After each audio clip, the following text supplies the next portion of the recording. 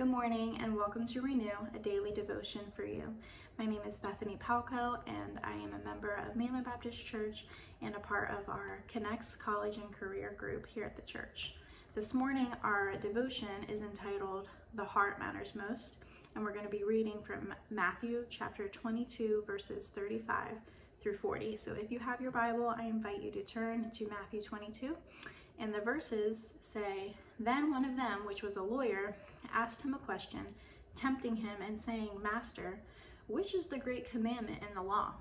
And Jesus said unto him, Thou shalt love the Lord thy God with all thy heart and with all thy soul and with all thy mind. This is the first great commandment. And the second is like unto it, Thou shalt love thy neighbor as thyself. On these two commandments hang all the law and the prophets." Now this question that the lawyer asked was not a question coming from an honest heart. It wasn't seeking truth or information. Instead, the lawyer's question was designed to be a trap, forcing Jesus to say something that could be later used by his enemies.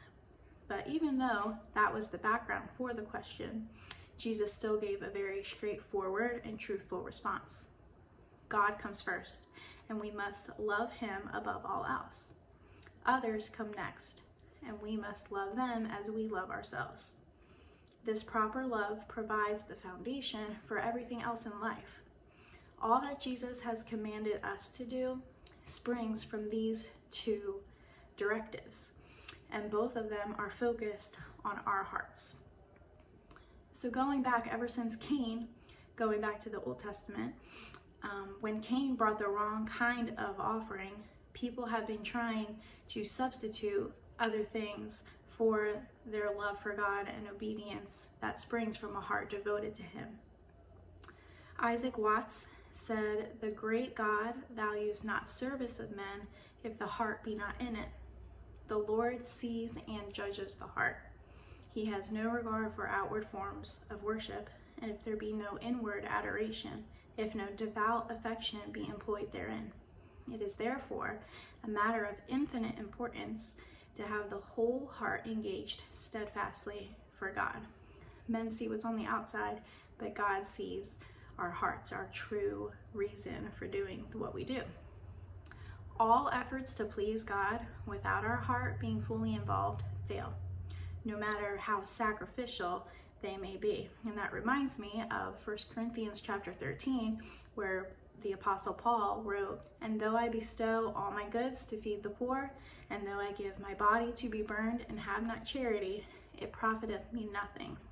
So today's growth principle is we cannot obey, we cannot please our God unless our hearts are fully devoted to him. So I hope that that encouraged you this morning like it did me. And let's pray together and ask the Lord to really help us reevaluate, why are we doing the things that we do? Is my heart in it, or am I just doing it for an outside show? Let's pray. Lord, we thank you so much for this day. Thank you for waking us up this morning.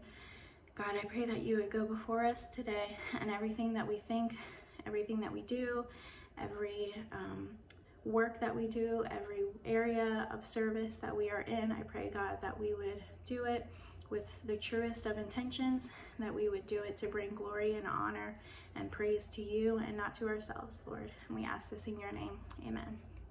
Thank you for joining us this morning, and I hope that you have a great rest of your day.